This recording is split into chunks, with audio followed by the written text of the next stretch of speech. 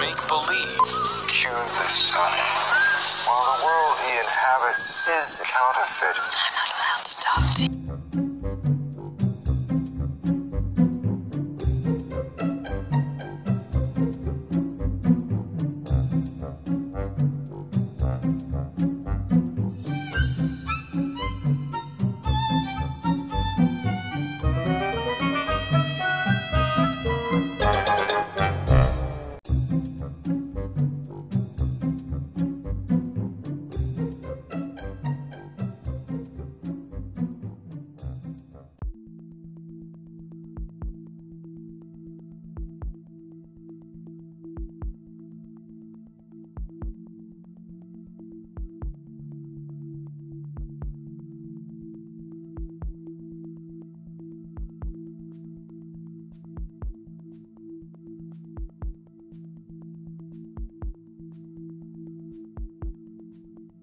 Okay, so I'm going to do a demonstration with this fake moon. This is just like a LED lamp thing, but I felt like it would be a good way to show what's going on. And then I drew a picture of what the moon would look like without its light. This is the real nighttime sky.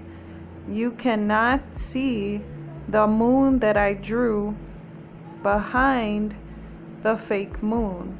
So what they do is they line up the fake moon exactly with the moon without its light, and that's why it cannot be visible. Now, as you see here, as the fake moon shifts, the moon without its light becomes visible, as it's showing in this video. And it's almost exactly how it looks. So I'm gonna shift it one more time. Okay, again, here's a demonstration. When the fake moon is not directly in front of the moon without its light, it is visible.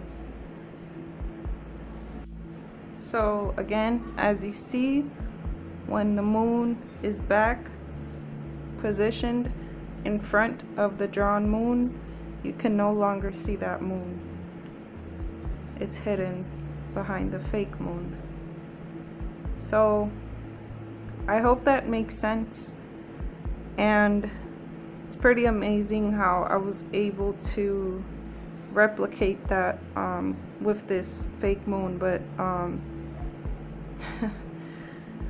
it's just as fake as the one in the sky. So if this doesn't convince you, I don't know what else would. Also, notice the LED blue light around the fake moon, which is not something the real moon would do. Yet on video you see the LED light glitching in my pictures.